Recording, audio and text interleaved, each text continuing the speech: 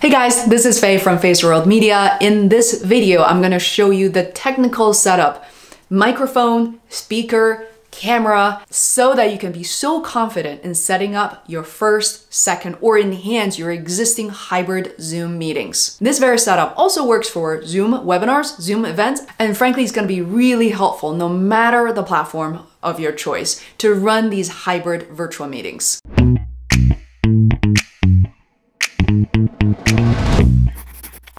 First of all, what is a hybrid Zoom meeting?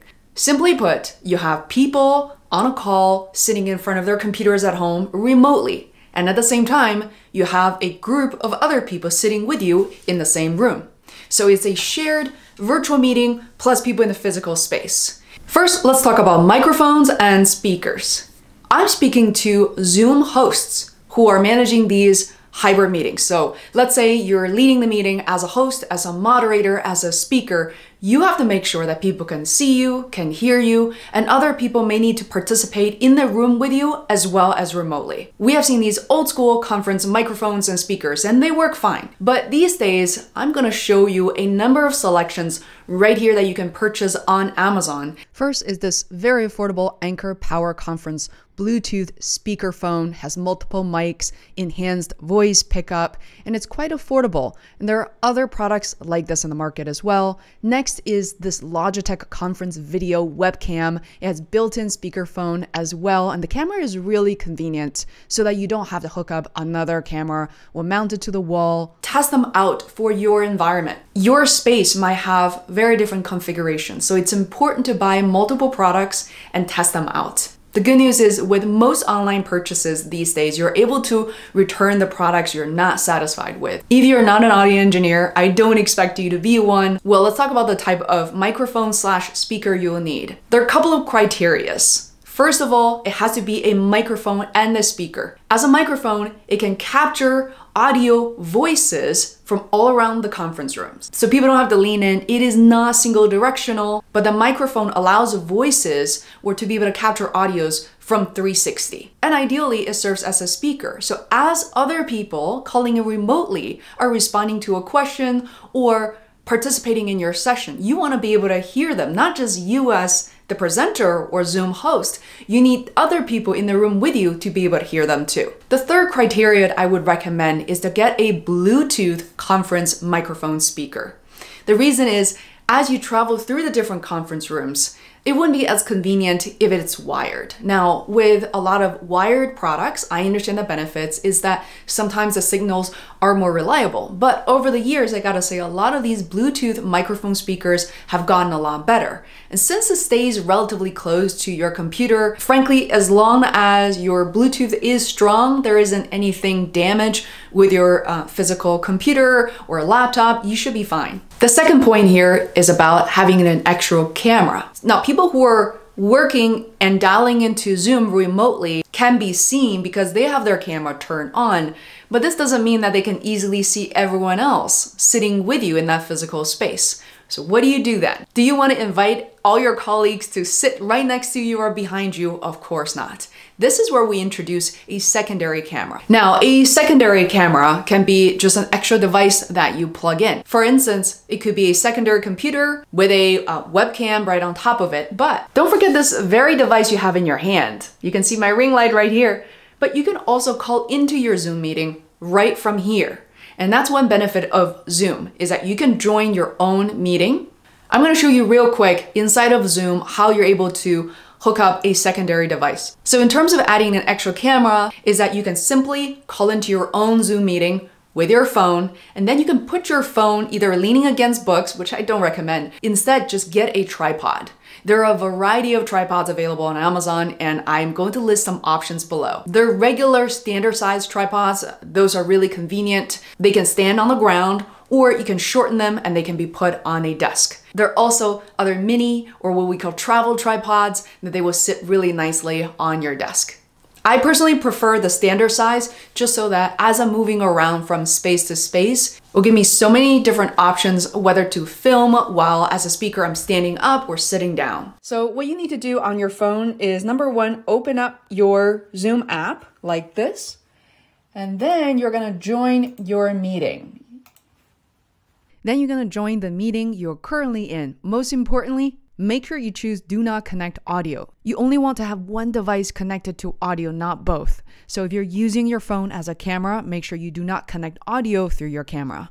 Here, make sure that you also start the video, right? Otherwise, people will not be able to see you. So here I am. You want to clean your lens. If your phone is rather dirty, most of our phones are, because you got a lot of fingerprints on it. If you're going to use your camera for best quality, make sure you actually clean it and wipe it off. So you have two cameras you can use.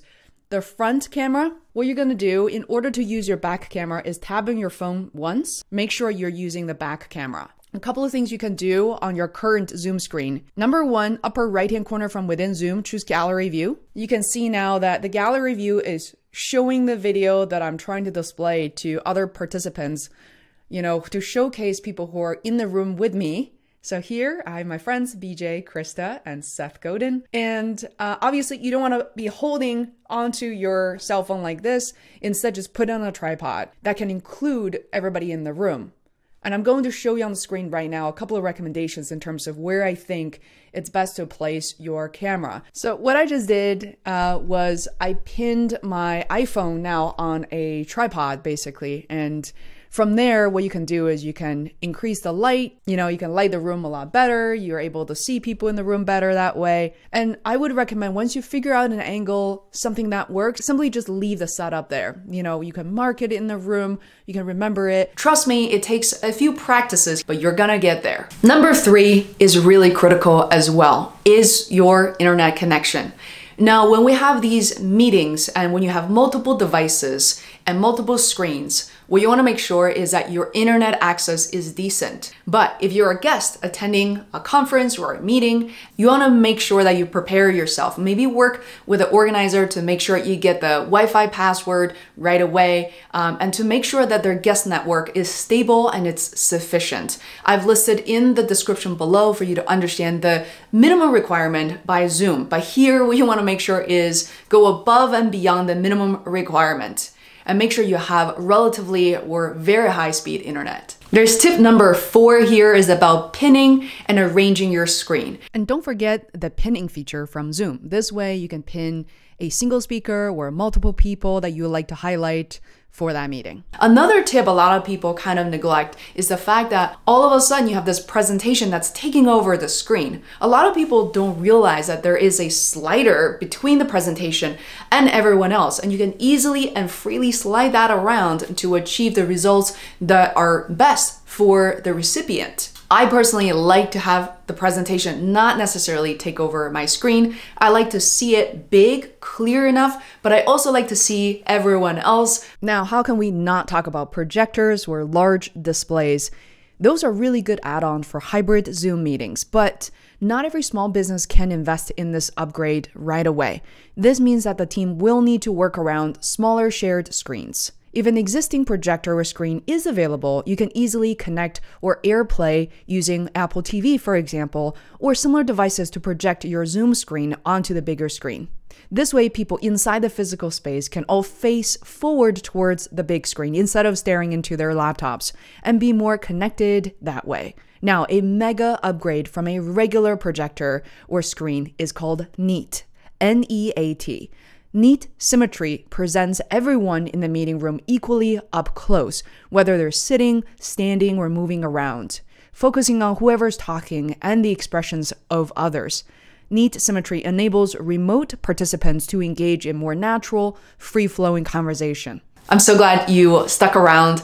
And the tip that's really, really important is do not complicate things. You can do so much with the devices, with the setup you already have. The conference microphone speakers come in a variety of shapes and prices. You can grab a couple of them and decide to invest the one that you really like and works for your setup. Beyond that, you can do so much with, just your camera. A lot of these tripods cost $20, $25 on Amazon, even the full-size ones.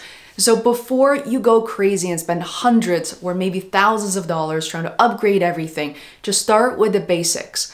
Once you like your current setup, you can really beef it up with other things. Try to go wireless if you can. That'll avoid you from tripping over things and just make your setup way more flexible and versatile. If you find this content helpful, I also highly recommend that you check out our brand new Ultimate Guide to Zoom 2022. Inside that guide, you're gonna find all the existing and new videos that I produce for Zoom, Zoom webinar, virtual moderation, and beyond. This way we can grow together and run not only the most successful virtual meetings we'll ever have, but also to attract the right clients and to be able to grow our business, work from anywhere, and to be able to celebrate our creative and financial freedom.